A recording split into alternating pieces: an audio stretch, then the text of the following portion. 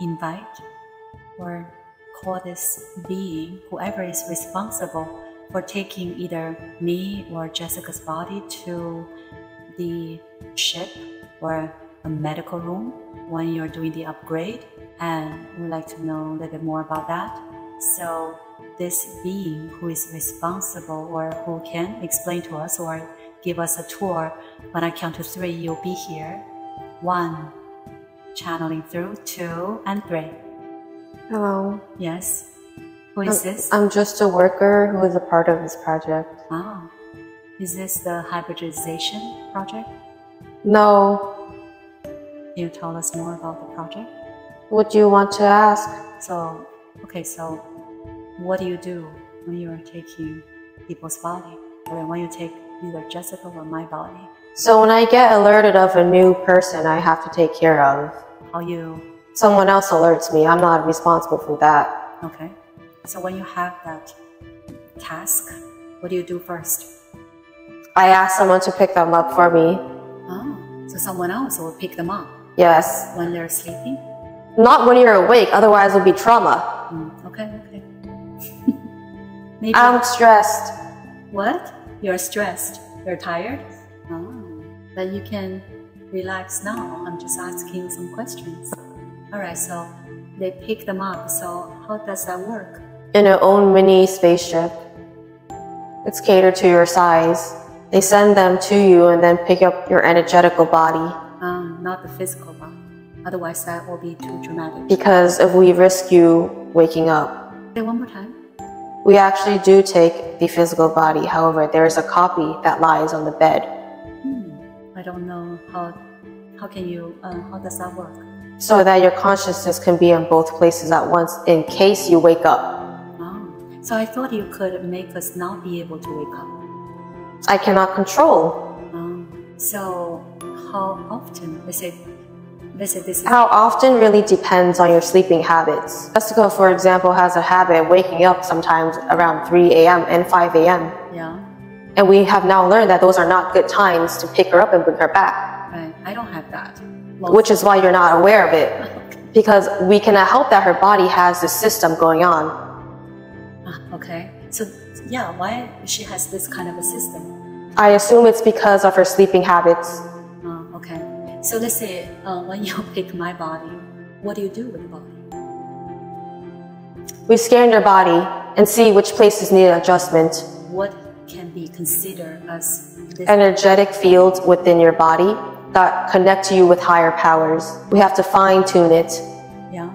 So I'm not too sure if I understand this. So this is something that you find, or the body just become that way? And for you to know, like, oh, no, the body needs an upgrade. The body needs an upgrade to match the level of consciousness inside the body. So why the body cannot match the consciousness? Because the more spiritual work you do, or the more you live truly to how everyone else experiences life, your body needs to adjust to that. Because your thoughts create your own body as well. They affect your body. So if your thoughts naturally change suddenly, especially in case of Jessica, and suddenly as in a course over a few months, that's very fast actually, then her thoughts are not matching what her body knows. So we need to change her body in order to match her thoughts. Because the body has its own consciousness. Yes, it has its own stored thoughts. It has its own stored trauma. So how you adjust? By adjusting the energy centers within the body. So who does that? Not me. Oh, someone else. So yes. What's your responsibility? To monitor, as the entire process goes on, we need to monitor that we do not do damage that is unplanned or give higher doses. So what made you know that this person needs adjustment? Again, I'm not responsible for that. There's another department. Okay. I'm just responsible for taking your body, which is why I'm here. But you said you're just a monitor. I have to get people to take your body. I need to send the spaceships out and bring them back. What does the spaceship look like? It's bullet form, but it's a bit flatter towards the top. It's curvier towards the bottom. It looks like a pod. No, not in that sense. I'm giving her the visual reference so she can draw it for you when she is back. I see. And it's like a one-person size? Yes, it's just for you. So how the ship can come to, let's say, my apartment? We make it come. We order it to come. So let's say if there's someone else in my room, if the person became awake, he or she can see it? We do not plan for those to happen. We know how to make it not happen. We know how to prevent it. And you don't make any noise? Everything is through consciousness. We do not physically put you in the spaceship. So do we remember any of that? Maybe just a little Not bit? meant to remember. Okay, so I know you don't do the adjustment. So when they're doing that, so how they adjust it? What they use? It's sending energy. They put themselves in a new pod that sends energy throughout the soles of their feet. See, how long does it take? It depends on what kind of upgrade you're making. So let's say if I have a chip or implant, so how does that work? To hold energy? Yes. That's not for the upgrade. It is a part of the upgrade. That will work on its own. Yes.